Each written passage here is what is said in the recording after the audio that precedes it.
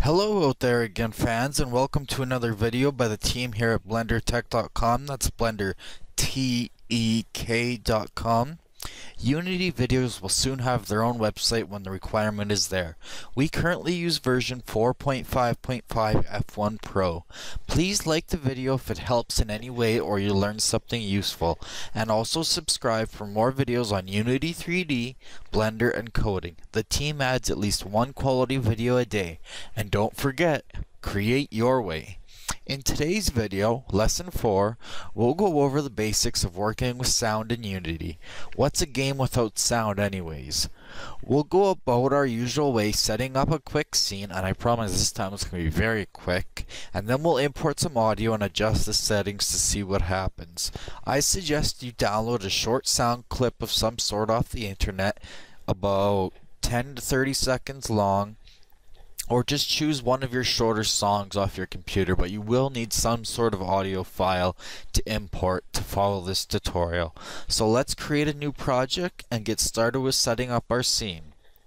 So to create a new project, go File, New Project, and choose a good folder. I'm going to re-emphasize, just as I do in every single lesson, to organize your projects as best as you can, because each project is going to have dozens of projects with hundreds of subfolders and thousands of files.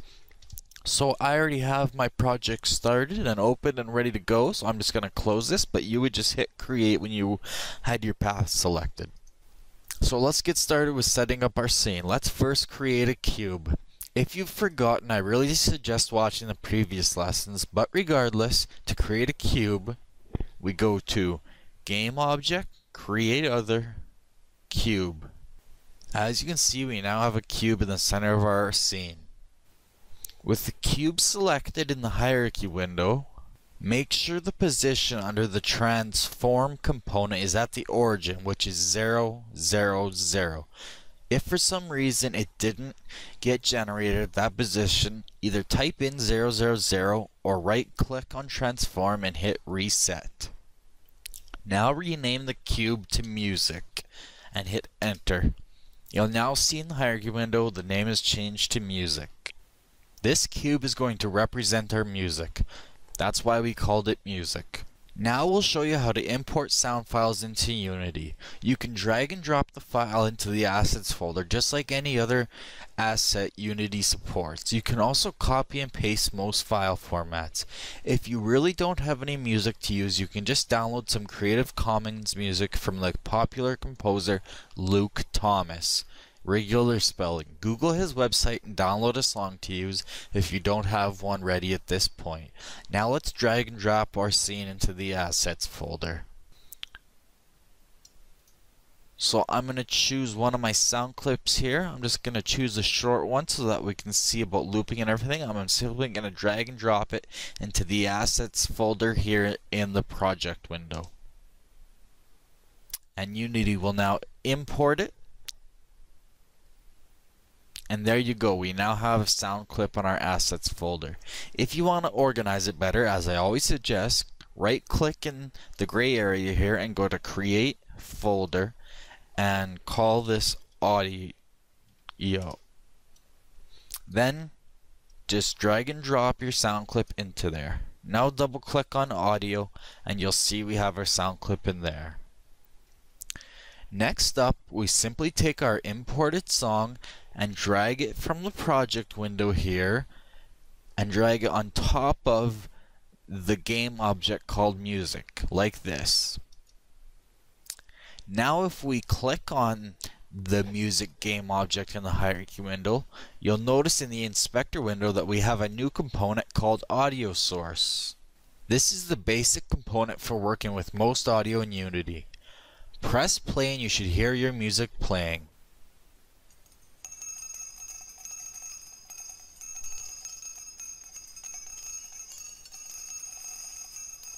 We're off to a good start. It's playing once.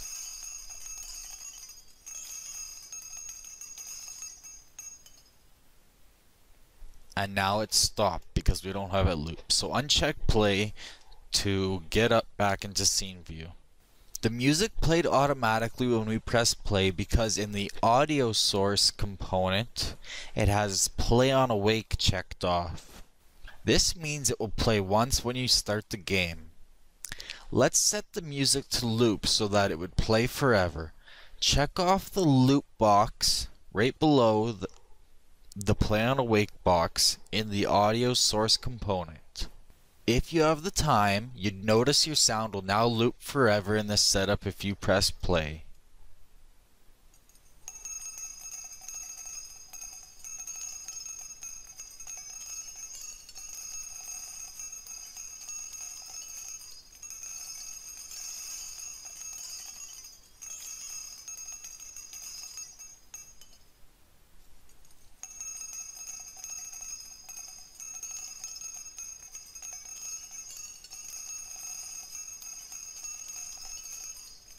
As you can see, or heard I guess, it looped at least twice.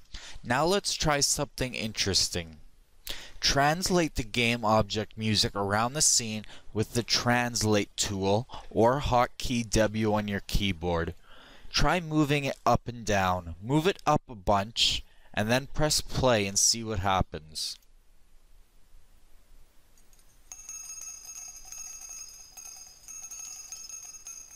You might notice it sounds a little different. If it doesn't, uncheck play, find your cube again, or double check on the hierarchy window to focus, and move it on the x-axis way to the left or the right.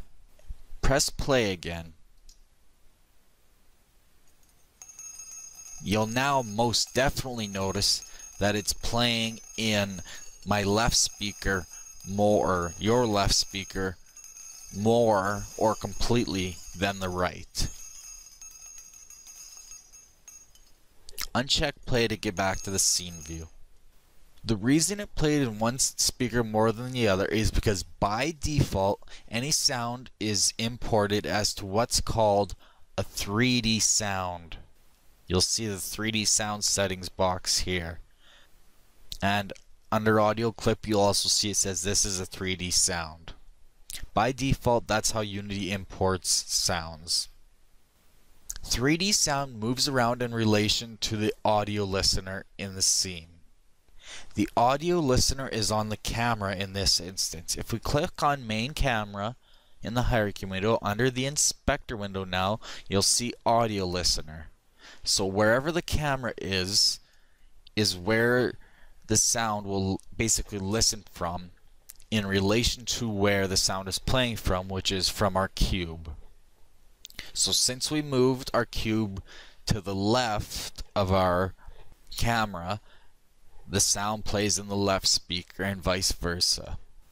Click again on the music game object in the hierarchy window. You'll notice under the audio source component the 3D sound settings. Drop down that box so that we can see the settings. You'll see this graph here. You'll notice as I translate the game object left and right that there's changes to the curve.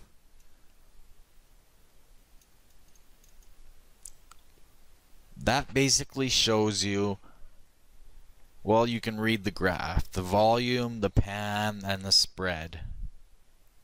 And you can see the listener is basically the camera. So it shows you where the listener is in relation to the audio and its volume, pan, and sound. You can move these dots around in the graph and they have two handles just like in Unity if you click on one that you can rotate to change the shape of the curve. Play around with this and see what kind of different sound you can get out of it.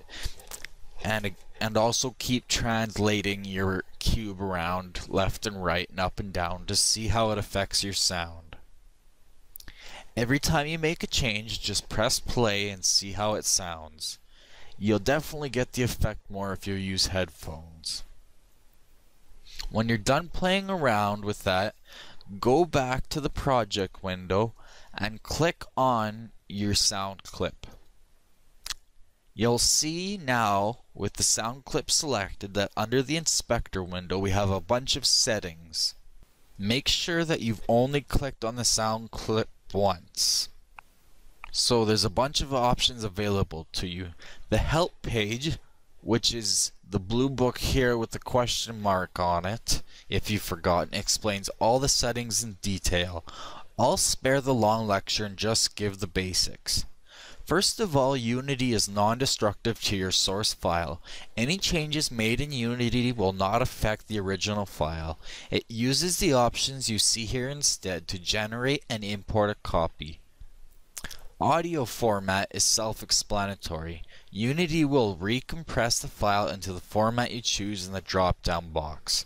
For that reason, it's suggested to always use uncompressed .wav files as your source file so that Unity can recompress, or so that Unity can compress the sound to reduce processing power or memory needed to store and play it. The 3D sound checkbox tells Unity if it should be positional audio or non-positional.